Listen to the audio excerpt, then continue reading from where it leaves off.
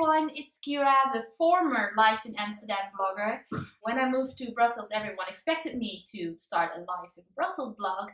Obviously did not do that, but now with the threat alert, a lot of people ask me, how is life in Brussels? It's more quiet than normal, although schools are closed, and that seriously increases noise level in our house because then my 5-year-old daughter is at home. Yesterday I went to do shopping at the supermarket and there were security guards there.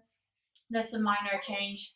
Went for a run in the park, no change there. The kids' concert and other concert were cancelled. That was a pity.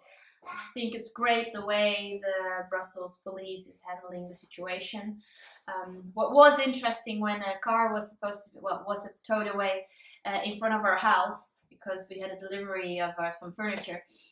They came with 2 police cars with sirens and a tow-away truck, and there were lots of policemen, at least 4, with big guns. So certainly the police isn't their normal self, and more focused at preventing any attacks. The public is just carrying on life as normal. We're actually getting more social. People are more meeting up with one another at their own homes. So that's a good thing, but in all seriousness, we could have really prevented this situation way back by being more loving to one another. You know, we cannot make certain groups of people or even individuals feel inferior. We're all equal.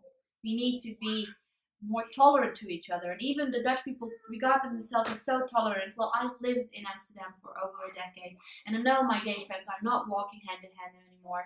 I know that people look down on anyone with an Arabic background, and that's when you create anger. Have a look at this superb TED Talk. It shows you the world from someone, an ISIS or another kind of terrorist group. They are also, in their opinion, protecting their family. Yeah, the TED Talk is a real eye-opener. Again, let's love each other. Thanks for watching. Bye.